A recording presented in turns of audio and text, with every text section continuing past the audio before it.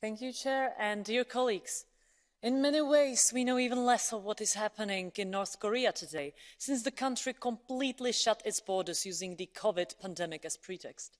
What we do know is that the humanitarian situation of the population on average has worsened, and that starvation and famine are a growing reality. We also know who is keeping Kim's head above water: the neighbor who profits from a divided Korean peninsula and the human trafficking of desperate Koreans.